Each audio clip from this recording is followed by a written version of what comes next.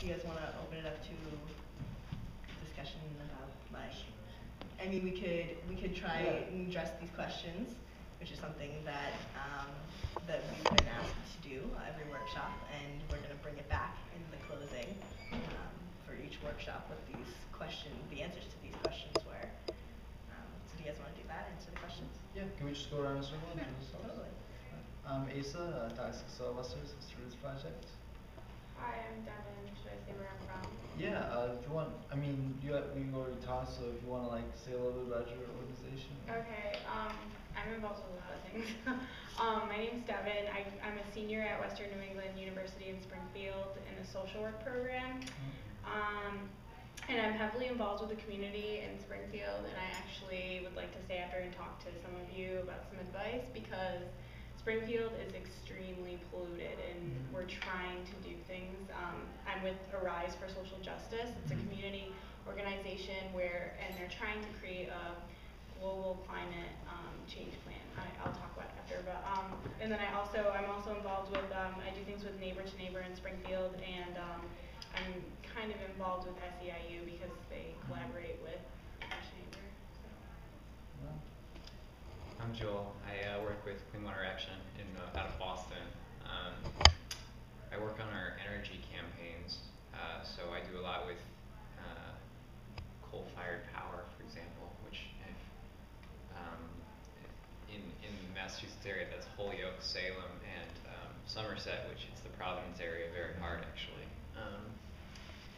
I do some other work through a lot of the groups that are present today. We have some solidarity between unions and community groups in energy weatherization.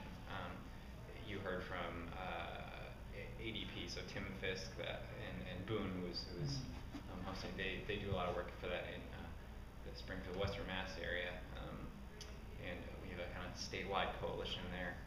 I live in Dorchester, and so for the aspects of things that I don't work on in my paid work, I'm on the board of we're founding a food cooperative. We're trying to address healthy food access. We have horrible traffic pollution. We have tons and tons of auto shops that some in nail salons that are not necessarily using the cleanest chemicals, but some of them are one or two of the auto shops, for example, are really trying to green their business and have something that works for everyone. So there's some green solidarity.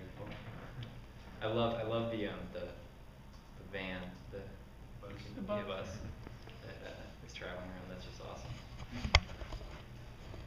Hi, I'm Emily Barnett. I work at Pernay Family Health Service, which is an nonprofit agency in the Green Island neighborhood in Worcester. I do live in Maine South, about 2 blocks from here.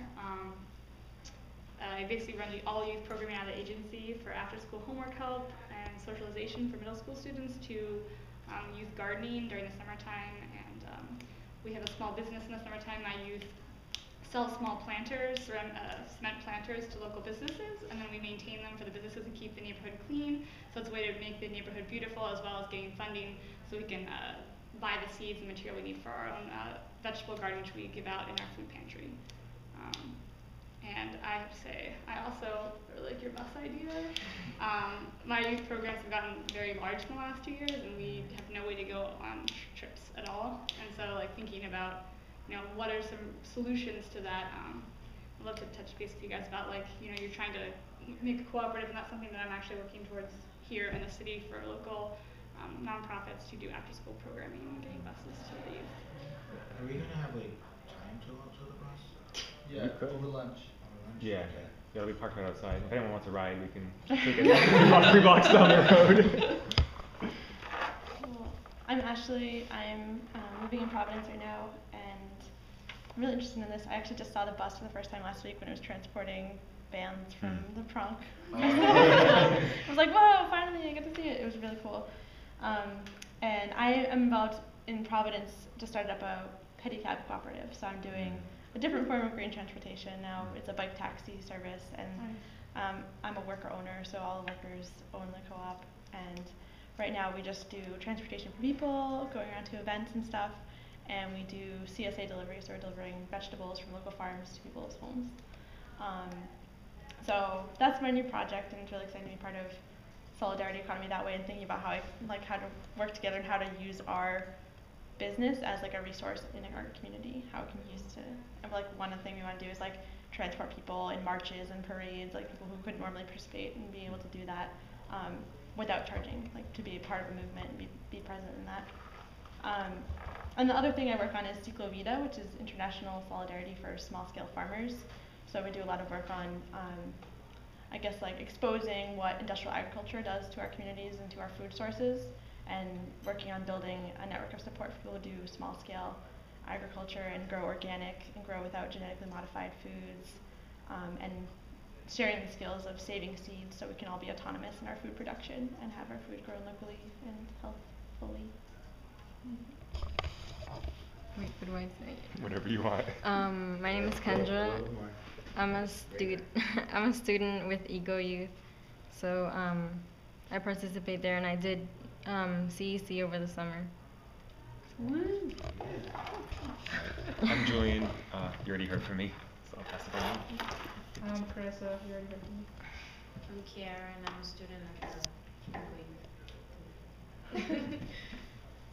I'm Chelsea, and I just moved to the States, so I'm finding, I'm looking for ways to get involved, because back home I did activism and stuff, but here I need to, so this is a good starting point for me.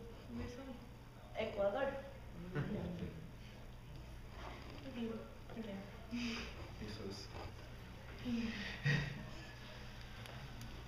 So would it be the best use of our time to maybe talk about how we can get involved in each other's projects? Like, do we have specific questions for each other around, for example, that pedicab business, or starting cooperative business in the summer? Yeah, I feel like this is just an awesome place to make connections, to build the solidarity economy. Like, we don't need to teach you guys, you know. I have a question. I guess I'm curious. So this is like directed at Worcester, but also for other folks in the community. Just like how the different co-ops work together. You said you're in an organization that has 3 different co-ops. Like, are there ways you collaborate, or ways you share resources, or are there overlapping people and all of that? Like, how does it end up? How do you end up working together with people? It's pretty interesting. Toxic Soil Busters and Youth in Charge, because they do basically the same job, they have different different workplaces. And of course we do a lot of collaboration and like discussing with them every week, you know, we're like, hey, what are you guys doing? What are we doing? And we share projects. And like with Future Focus Media, TSB and Future Focus share an office. So we're always in the same place, always like intertwining ideas. I don't know. What do you think, Asa? Well, it's interesting. We've been in the process of redefining our structure for the better part of a year now, and it's definitely very complex. What I really liked about the ADP presentation today was sort of confronting the difficulties and the challenges of working in that large of a nonprofit, and that's what really made that presentation constructive for what we were thinking about in terms of, looking back at our structure. We don't have a lot of the problems that larger nonprofits have because we are smaller, but in the same way, there are times when we're pushed this way and that by specific funding. So in terms of the relationship between different cooperatives, one is definitely overlap in terms of personnel. For example, Matt works a lot on the staff collective with Toxic Soil Busters, but also with Future Focus Media. I was a member of Future Focus Media. I've been doing less work with them and more with Toxic Soil Busters recently.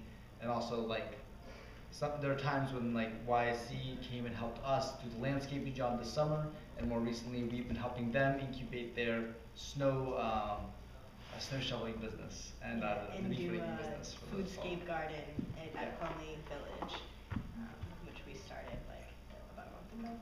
And of course, Future Focus Media came and organized this, even if it was mostly Toxic Soil Busters, me, Haley, and McCready that were most involved in doing this. So there's definitely those times when we can fill in for each other, but it's also interesting because we all have separate meetings and we all make our decisions separately, but at the same time our budgets are intertwined and our marketing is intertwined, so a lot of our promotion materials have all our names on them, and in the way that we like market ourselves, it sometimes is confusing. It's easy to like step on each other's toes, but I think it's an ongoing process. Any other questions for us or for anybody? What's the turnaround as far as like you're planting and you're trying to remediate the soil in that organic way? Yeah, so that's a really interesting part of Toxic Soil Busters.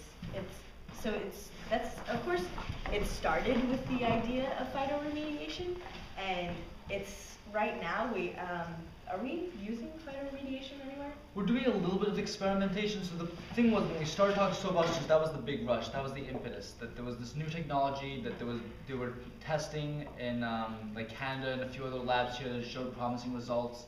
And through our own experimentation at Stone Soup and a number of other sites, we sort of came to realize that it wasn't like the cure-all that we had originally hoped it would be, and that we had to develop a more balanced approach where we would continue experimenting with these alternative solutions like phytoremediation, like remediation with mushrooms, and also exploring these other not so used techniques like using dilution or using rock phosphate to bind with the lead so it's less bioavailable to create a pyromorphite, and all these different like cool niche things that aren't being explored as much. So our flexibility and our not being focused on like just the outreach side or just the profitability side allows us to explore.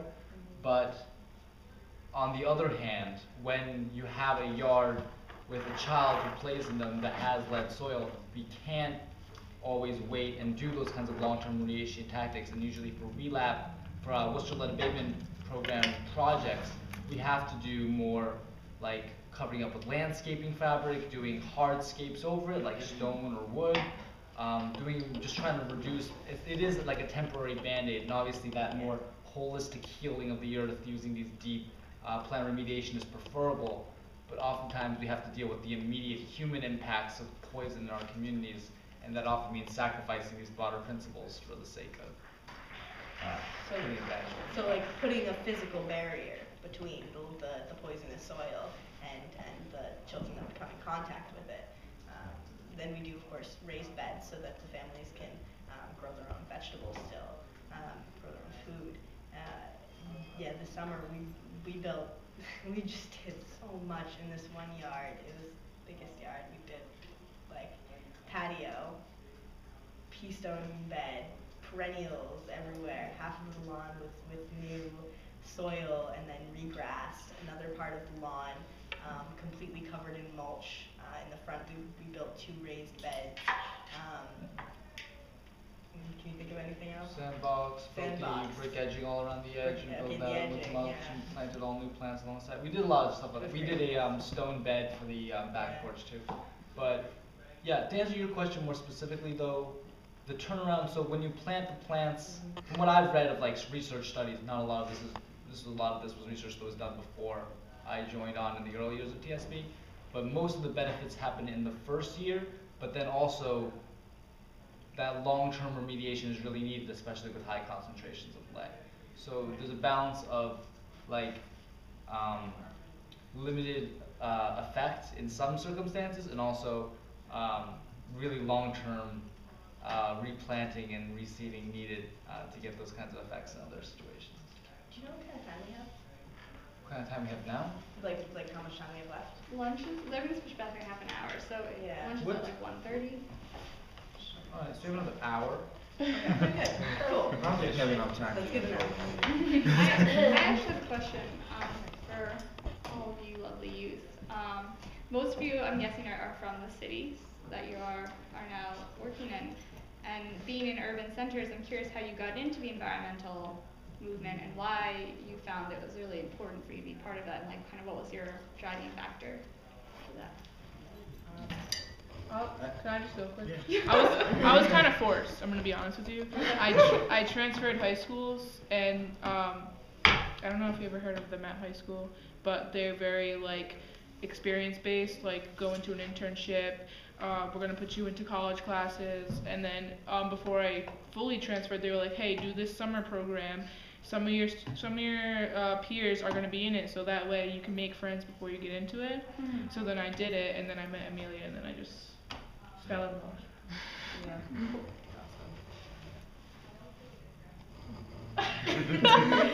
And popcorn. Yeah, you can go. I'll go. I got started in 10th grade. In 10th grade, my school was Feinstein. It was a lot like the Met. It was more about like community service and making sure that the community was like the youth got to work with the community.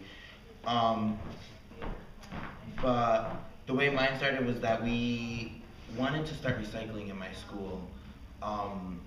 And so, cause they like sent out this thing where like all the schools got graded and we got like an F. And so one of my favorite teachers, she was like, all right, you guys, if you guys come and help start recycling, we'll get you pizza every single week. And we was like, okay, that's all we need. So we started, and then we got in touch with Amelia from the Environmental Justice League. And she helped us with like recycling, and so she had like the Healthy Corner store stuff going on too. So she asked us to like be part of it with like an Iron Chef competition, and like the youth got to like go in and cook stuff from like they had to cook something healthy It with had to be a budget $10. with a budget of $10, and they had to walk to a corner store to get the ingredients. And so through that, she started telling us about eating healthy, and so we stopped eating pizza every week, and we got healthy food. Like we got like fruit every single week, so we had a fruit salad. And then she told us about the CEC, and she was like, "Oh, if you guys want, you guys could come do this." And then I just went with it, and I just kept doing it ever since. And Okay. So I guess it's a little confusing because it sort of all happened really organically for me. I met Asa, right, and that was my introduction to Toxic Soil Busters. But also I had known about Worcester Roots Project prior to meeting Asa through my brother Scott, who does Empower Biodiesel Co-op, as well as working with Worcester Roots Project. And he also works at Blank Slate, which you saw at the on the Co-op Caravan video. And so I suppose like I had heard about all of these things and always been very, very interested in my impact on the environment and how I can change that for the better. And the introduction to like my first job was an internship at Worcester State University. It was a sustainability internship with Peter Cutting here. And it was basically like research on and development in Worcester on like general things that we can do sustainably. So we focused on solar and wind and recycling and just a million different projects at the same time, really doing research on them. That was my first job, and my second job was of course working with a youth-run co-op that does lead safety mediation. So I guess I've always been interested. It's been sort of innate for me to love the environment and to want to help it. And Toxic Soil Busters has really given me the opportunity to be active in my community and to really be like such an integral part of this community organizing and solidarity economy. Something I actually forgot to mention, me and Carissa forgot to mention, is that we like both got into it through the CEC, but then the way we continued it, and this came on for like where the youth group came into play, was that we told Julian that it was like, oh, we do so much good stuff over the CEC, over the summer, but then we go to like our normal lives during the school year, and then it's like everything we do is only during the summer. It was like we want something that we can like do throughout the year, so like that we're still like doing things. And then we came up with Eco Youth, came up with the name. It's the Environmental Community Organizers.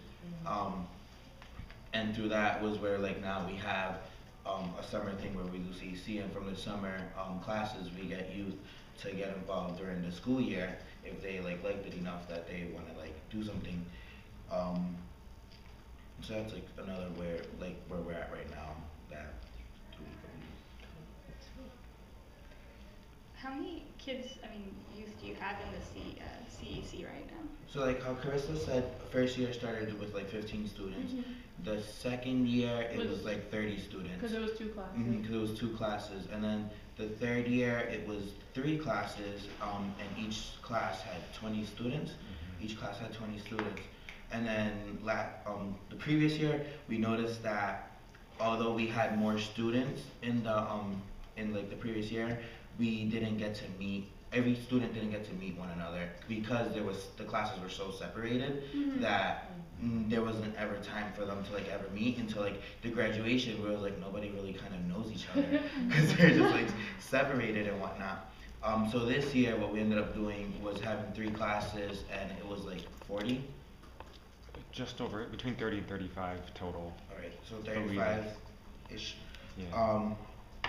And so what we ended up doing was that they had to take a class like food justice or environmental justice, and the Revolution 101 class is the class where both classes would meet inside of it.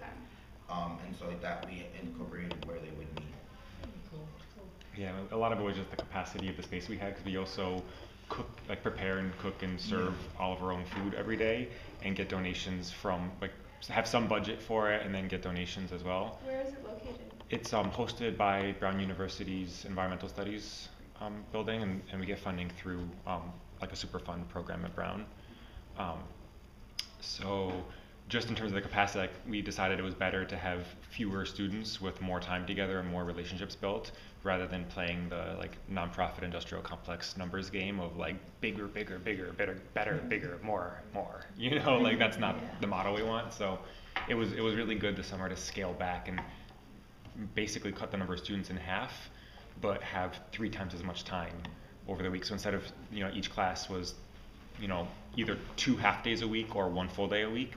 So we only really see people for, 6 to 8 hours a week in the previous summer. And then this past year, all the students were there 3 full days a week. So it was much more time to really build, and then also have times to all, pile on a bus and go to the beach. Have free time for 2-hour free time. Yeah, so we played a lot of games, went on trips, hikes and stuff like that. It was fun. We didn't hear from you guys. What made you get started? You can talk about the ELO side of it, with the schools.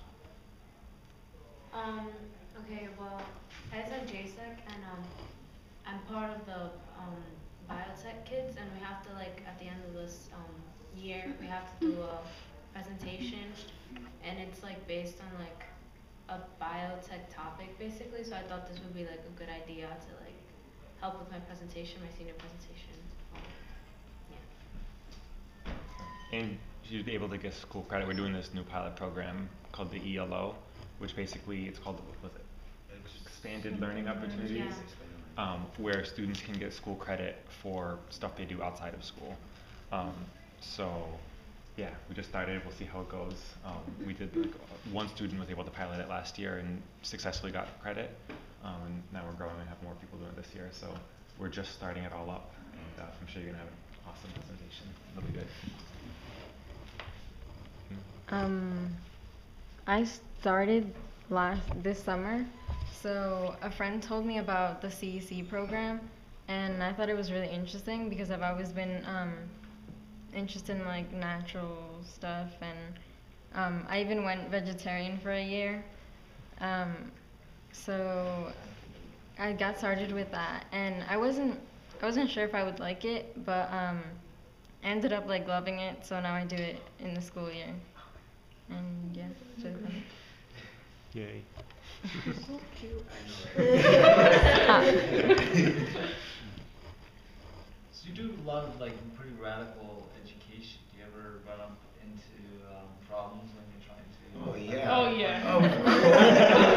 Of course. No, just let's do it. It's like a teacher. If you're ever in class and there's always something. There's maybe supplies missing, or a kid has a mouth on him, or. But we did. I think we did it. we handled it really good. They say Carissa yelled most of No, the I summer. I don't think I yelled. I think I sang, but they said it was yelling. In terms of, I think we've been lucky so far in that whole like always interface with like the funding world, and it's like it's all about the mask, you know. So like when using those code words to make it sound like nice and liberal and all that kind of good stuff, empowering and leadership development skills and all that kind of crap. And then when you really get down to it, we're learning about corporations and white supremacy and all these kind of issues, and I think it's really mind-opening and it's a really interesting process to see that kind of happen. And I think of all the, especially in the Revolution 101 class, we got real deep and heavy with a lot of the kind of topics, starting with oppression and then capitalism, and very early on we started noticing and I think this is something I'm still trying to find. We can do a lot better finding ways to really dive into, but I think of all of the different topics of isms, racism and white supremacy was definitely the hardest one for people to really grasp and be on the same page with, and especially the difference between discrimination and prejudice compared to racism. And I think it was interesting. I mean, CEC students are predominantly all people of color. There's always a few white students in the class too, and that's kind of how Providence schools look as well. So I think a lot of people experience discrimination between different kind of groups, and as kind of the result of the divide and conquer types of things, of just the infighting that comes out of that, and have learned to call that racism, and have a really a harder time seeing things systemically. And so I think it was really successful this summer. I think we have a lot further to go with it, and I think there's I don't know. I think there's been such the definition of how we think about racism has gotten really skewed over the past couple of decades, and I think in terms of the shutting down of the Black Power movement and the assassinations and incarceration and living in this kind of multicultural white supremacist era where we're told in school that racism is any kind of judgment of a person based on skin color. And then all of a sudden, then reverse racism is just as valid as racism is, and white people can be oppressed too, and all that kind of stuff. And even myself as a white person and one of the teachers, the only white teacher, it was really interesting the conversations that came up in class, and it got real deep into it. It was good. And I think it's really, really important to take the time to do that and realize that we've been throwing around a lot of those words for years doing this work, environmental justice, environmental racism, talking about oppression and these things, and then we're like, wait a minute, we've never really gone into defining what these things are, and that work is really necessary before you can do anything else, because if you're using the same words but talking different conversations, and not really clearly understanding the situations we're living in and why they happen, and then how you're going to know what to do to address it. I guess something that I really enjoyed with CC was that in our class we would teach them about what oppression is, and then in the other classes they would see how oppression plays out, who it affects and how it affects it. For example, the food justice class, they got to see how where the food is actually how the food is actually distributed, where the food that's actually good for you is more in wealthier neighborhoods, and where the food that's not good for you, that is cheap, is in urban neighborhoods. And so that's something that I really did how we got to kind of work with each other, and getting them in the sense of who it's affecting, and then how it's affecting us. And a question that I have for, I guess, mostly TSB, but kind of more, and anyone else who has experience with co-ops and with your starting, is how to get it off the ground and how to have it be financially sustainable in terms of money flow. And it's just is that the big question, and basically how to be a functioning co-op in a capitalist world, because for the example of something we've run up against, we're not even done with our conversion yet. We're trying to figure out, okay, once we get it, then we got to start getting oil for it. We want to do it in these kind of ways, and restaurant getting the waste oil, but veggie oil is becoming more and more of a thing. So what used to be something that restaurants would pay people to get rid of, then all of a sudden they're oh no, we don't have to pay anybody, we can give it away for free, and now it's actually there's worth to it, and so there is a very successful small business in Rhode Island called Newport Biodiesel has been very successful at signing up lots of different restaurants to collect their oil, and they've got the trucks to go around and pick it up, and their facilities are all the way down in Newport, so they have their trucks pick up all the oil across Rhode Island, bring it down to Newport, process it, and turn it into biodiesel and home heating oil. And we have a tentative kind of partnership with them, but it's tricky because they basically said, like, yes, this is what the partnership will look like. This is your, you can take it or leave it. You can help us sign up more restaurants to Newport Biodiesel, where you go and help convince them to sign up to our programs, and then we'll set up a contract with them. We'll collect on these certain days. We'll set up the Newport Biodiesel barrel out there. We'll keep tabs of how much oil comes in from those restaurants, and then you can get, based on how much oil comes in from the ones that you've signed up, we'll keep tabs of how much free veggie oil or biodiesel you will get as a give back. But you have to come down to Newport to pick it up. And so like in a bus that gets like 8 miles a gallon, and Newport's an hour away, so they're trying to find ways that we can get it more locally. But they basically they told us, like, if you try to sign up a restaurant to just collect oil, and it's one that they don't already have signed up, and we're not signing up to their program, we're just getting it from them directly, then they will view us as competition, and they're always trying to compete against their competition. And if we approach a restaurant that is already signed up to them and ask them to just give us some directly, that's considered theft, because the oil is now the property of Newport Biodiesel. So there's not much solidarity there. No, not at all. So it's like, and there's another like local business like T.H. Malloy, which has been much more like, they gave us 60 gallons of stuff, and like, Newport Biodiesel gave us an initial donation, and so now we're trying to figure out, like, we want to set these things up, we're so small, we're not established, we can't really guarantee to a restaurant, like, we'll be there all the time. And like Newport Biodiesel was saying, like, our reputation is dependent on, restaurants know that they can depend on us to be there at the same time every week, that we are clean when we do it, we don't spill oil and leave it there, like, that, we depend on that, and so we don't want other people that we don't necessarily have the same business standards and practice to mess up our reputation. So yeah, we're just trying to figure out, like, as we're kicking things off, like, how do we start? Where do we go with that? So what is the service that you actually want the co-op to provide? Like, just renting the...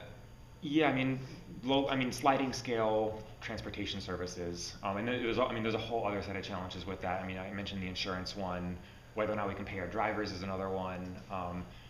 The type of, the license that I need to get to drive this vehicle is it's a very specific, it's a Class B CDL with 2 types of very specific endorsements, that it's the same kind of type of license that a RIPTA driver would have. So right now there's only myself and my friend who's a bus driver for the city who can drive the bus.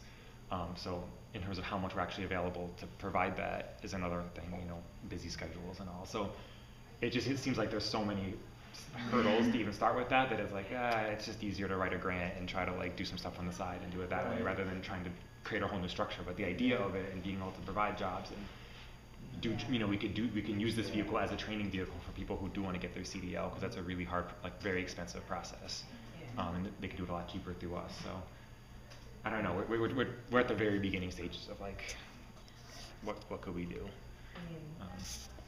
Just in my the very little experience that I've had in Toxic Soil Busters, my very first introduction, it's been so, every day that I've been there, we're always in a cash crunch. There's no we're secure, we get money from grants and from the city, but we're an organization that does free work that, and the youth have to get paid because it's a job.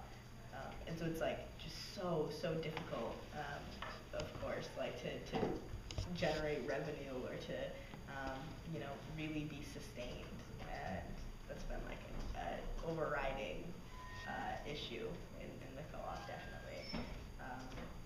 Asa knows a little bit more about financial stuff, I'd say, in the co-op. Have you thought about a way to make profit from it? Yeah. We've been brainstorming for sure. So Toxic Soil Busters gets money from the landscaping work that we do, the Lead Safe landscaping, from the city or from the homeowner, depending on whether or not they want to write a grant or pay us directly. But we're also Worcester Roots Project is right now in the process of incubating a new co-op called The Diggers, which is going to be a landscaping co-op. It's going to be for like to generate revenue. And I don't know, do you want to talk a little bit more about Lisa? So the first thing to understand about worker cooperatives that Worcester's project is currently incubating, so Worcester's Youth in Charge and Future Focus Media, is that none of them are economically self-sustaining. They're all the majority of their funding comes from grants. So when you split up our budget, the biggest chunk is grant funded, and then you have donations, individual donations that the individual co-ops are responsible for, and then you have the funding we get for contracts we get from the city to do lead abatement work, and contracts we get just from homeowners to do landscaping work, or in the case of Future Focus Media, contracts that they have to do photography and filming contracts, as well as this year they're starting doing senior pictures, so that's another source of revenue for them. Wedding photography kind of stuff too. Right, exactly. Wedding photography. That's a cash cow for sure. But so the original conception of these cooperative ties to Soil Western Youth in Charge Focus is more recent, and probably the most stable right now.